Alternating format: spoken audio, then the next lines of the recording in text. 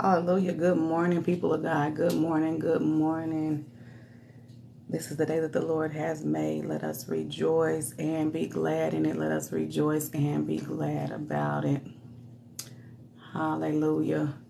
Bless the name of the Lord. Good morning. Good morning. I hope everyone is in one piece this morning. I hope you slept well. Hallelujah. Oh, God is so faithful. Our God is a good God. Hallelujah. Hallelujah. Good morning, everybody. Hallelujah. We will not be here long this morning. Good morning. Just want to share a couple of things. Thank you, Lord. Bless your name, oh God.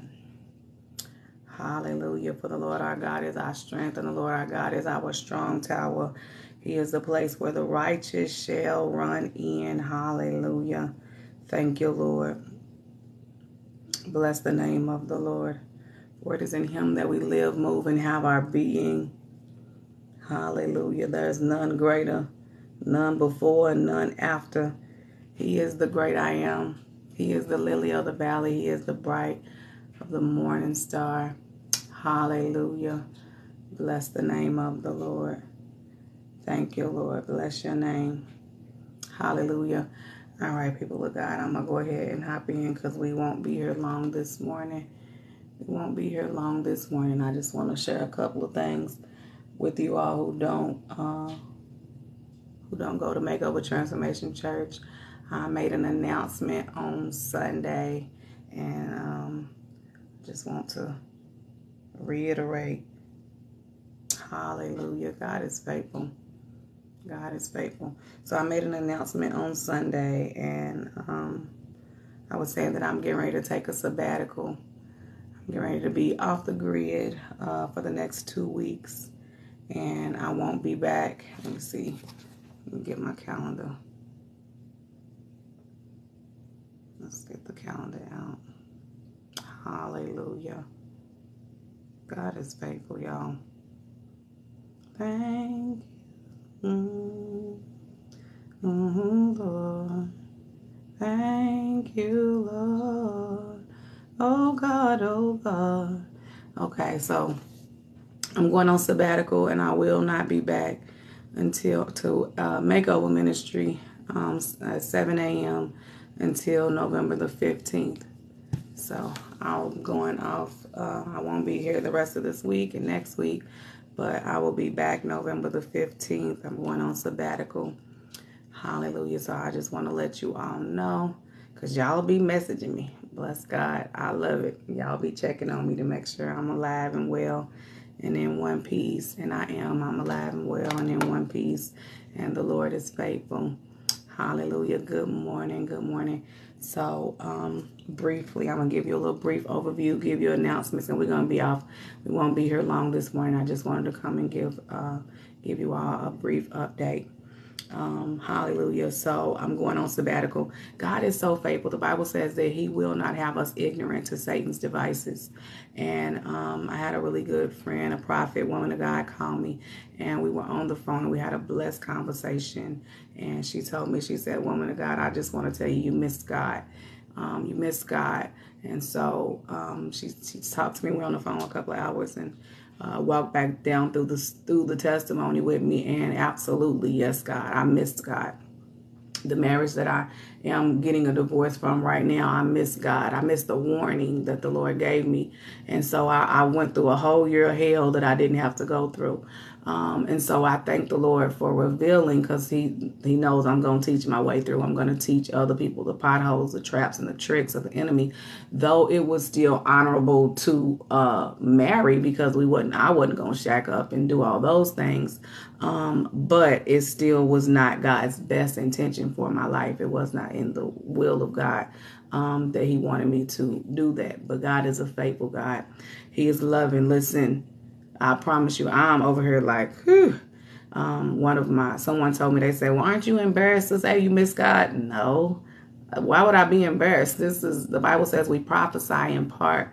No one person knows every single thing. If you know every single thing, then that makes you God. And the Lord told me this. He said, she said, well, it will discredit your ministry. I said, no, that doesn't discredit. I've always been honest. I'm transparent. And others can learn from it. And the Lord said it this way. He said, no ministry will be discredited that tells the truth. You can't discredit a ministry that tells the truth. And the Lord said, you can't discredit a ministry that I put together. Hallelujah. Bless the name of the Lord. And the Lord reminded me, he said, I knew what you was going to do before you did it. It didn't catch me off guard. I told Peter that he would deny me 3 times. Yeah, but I still love Peter. I told Judas that he would betray me. Come on. He said the difference between Judas and Peter was Peter came back. Yeah.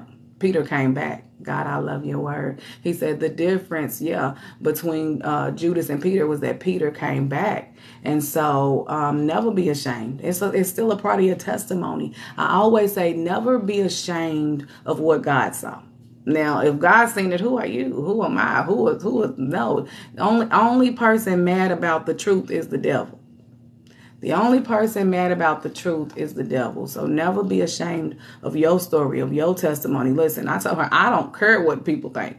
I am grateful that the Lord kept his hand upon me because I missed the warnings that came before destruction. I am so glad that even though I missed the warning, I bless the Lord for him keeping his hand upon me and talking to me and being with me through it, because I literally almost lost my mind. And that was a trick, and it was a trap sent from the devil. Okay, to make me lose my mind. So I bless God. Hey, this is not about what people think. Your walk is personal, and you have to give an account. And if more leaders realize that, you can be honest, you can be transparent. There's nothing shameful about honesty. There's nothing shameful about telling the truth.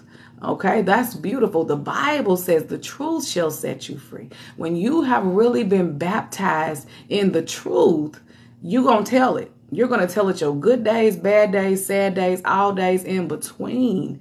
And God is still faithful. Hallelujah. I love the Lord. He is good to me, and it is my will and it is my desire to please the one who sent me. And so that's the beauty of it. That's the beauty of it. So another thing that is blessed. So I'm going on sabbatical. I'm going on sabbatical for 2 weeks, and I already got to move. I just been 3 days, and the Lord has been, bless God.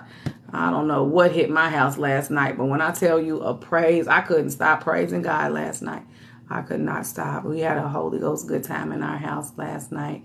Hallelujah. I was 10 seconds from preaching on the street corner, but I was too stirred up. God is faithful, y'all. He's a good God. Something I want to tell you all about. So I have it set up on my website, something new that we're doing, and it's called Makeover Ministry Life Talk.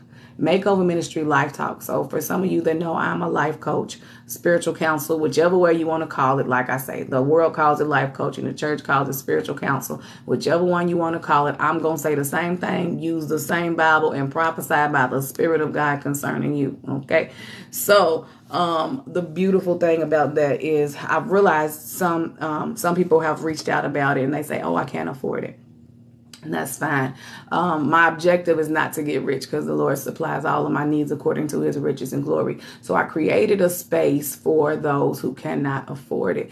And it's called Makeover Ministry Life Talk. Now, as you are going through your process and the Lord is blessing you, this is an opportunity for people to get healed and allow other people to get healed from your story. So it is a public platform. It will not be live necessarily all the time. But what we will do is you'll go on the website, go on the first page, which is makeoverministry.com, scroll down to Life Talk, Makeover Ministry Life Talk, and you can book your session. What happens is you'll get a Zoom link. You have to you have to agree that your sessions will be public and can be used for public purposes for other people's healing. It's not about to embarrass you. You may say, oh, well, people want to come just for the entertainment. Well, that's their loss. Who cares?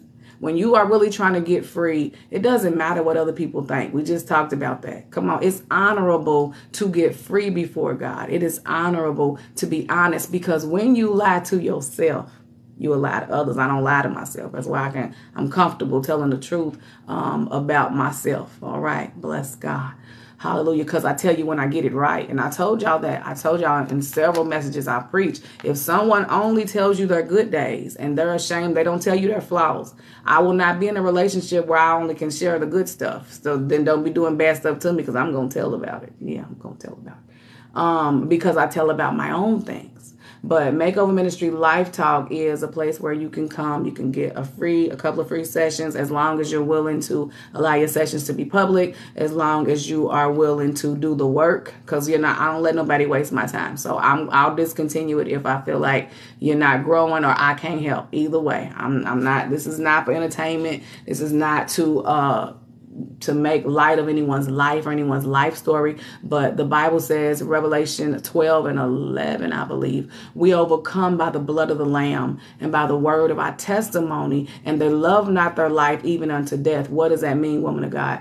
They overcame. First, you overcome by the blood. You overcame. Then you share your testimony. And your testimony, when you share it, it keeps you free and unlocks the door on somebody else. When I tell people publicly that I've been delivered from homosexuality, when I tell people publicly that I miss God somewhere, then at the end of the day, that keeps me accountable, because now people are looking.